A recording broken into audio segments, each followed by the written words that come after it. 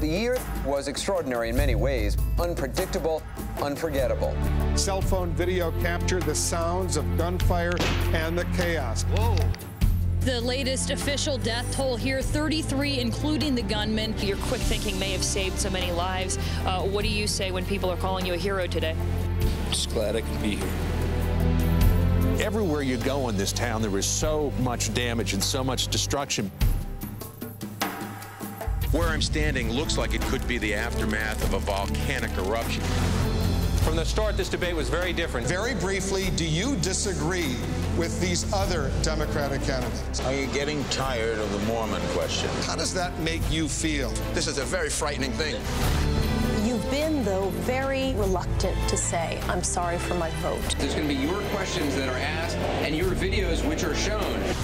We can't control immigration unless we control our borders and our ports. What they can do is just hang on to one of these ladders, like this.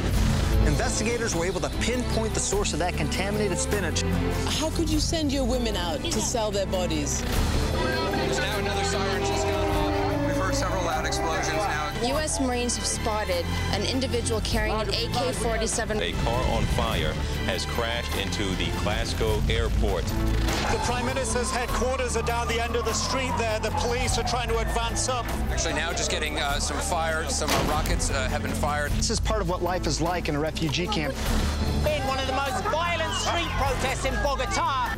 This was the scene of a very fierce battle yesterday between Israelis. First phase of this operation, but there are contingency plans. Wages in this country have been stagnant for nearly 30 years. Has the war worn you down? It's shocking how quickly things can change here. In the blink of an eye, a child can simply vanish. This is where the missile actually hit. This ball bearing came from the suicide bomber's vest. They believe that more Israeli planes are coming and that we need to get out of this area right now for our safety. Do you want to wipe Israel off the face of the map? CNN, Gaza. John Roberts, CNN. Johannesburg. Rome. Turkey. Baghdad. At the State Department.